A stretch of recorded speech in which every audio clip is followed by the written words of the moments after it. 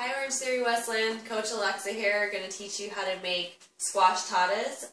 I do have a co-star here today. This is Wayne.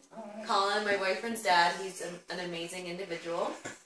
He's going to teach you how to pre-dice and saute the veggies, and I'll take it from there. Okay, so very, very easy. Three things. I have a white onion in here, I have a red bell pepper, and I have a green bell pepper.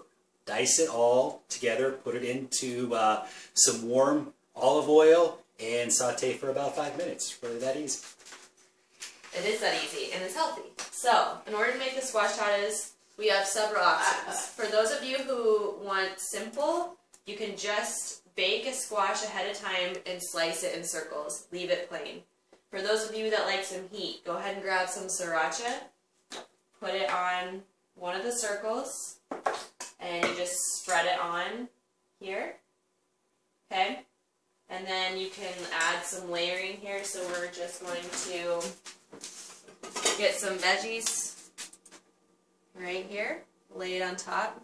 And like I said, if you want some plain, you can just layer on the plain with some veggies. Beautiful job, Wayne. Okay, and then we have, you can put whatever meat you want on it. So we have bison tonight, but you can add regular beef. You can add turkey burger. You don't even have to add meat if you don't want to. You can add chicken. Either would be good. Okay, and then what we did to be a little bit more creative and healthy than cheese is we got a cheese grater and a zucchini, and I just grated this zucchini on the cheese grater, and it turned out like this. So we're just going to top off the squash with shredded zucchini. And we're going to do that for all of the circles and just put it in the oven at 375 for about 20 minutes to make them nice and crisp. And then you just pick it up and eat it like it's a tostada. And that's that.